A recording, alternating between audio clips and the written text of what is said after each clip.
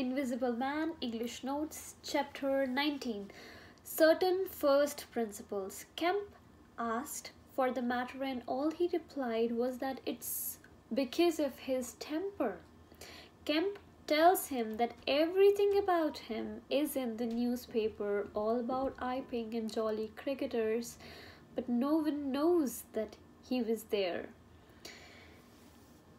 Invisible Man was very upset to know this. Kemp tells him that he wanted to help him and intimates him about the breakfast upstairs.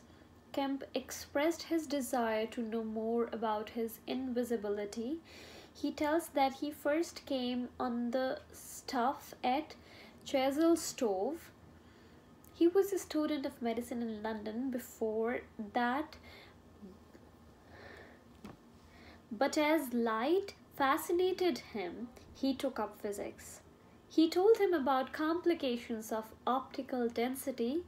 He worked and thought about the matter 6 months before light came through one of the meshes blindingly.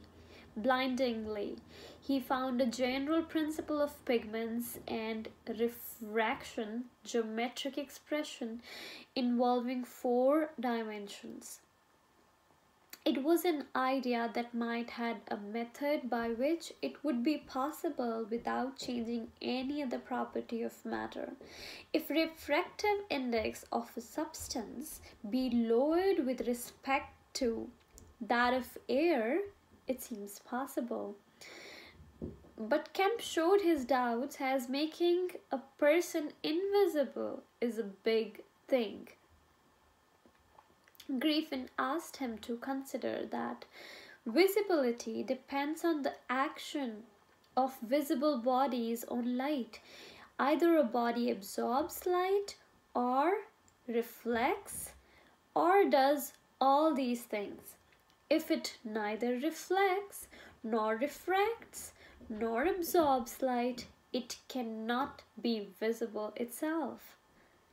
He tells Kemp that whole fabric of a man, except the red of his blood and the black pigment of hair, are all made up of transparent, colorless tissue. For most part, the fibers of a living creature are no more opaque than water.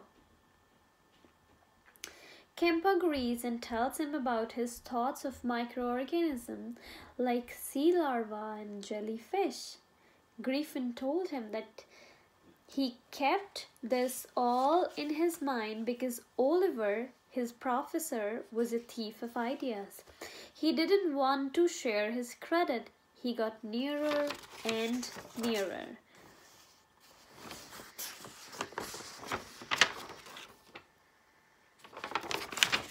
That's everything with this chapter.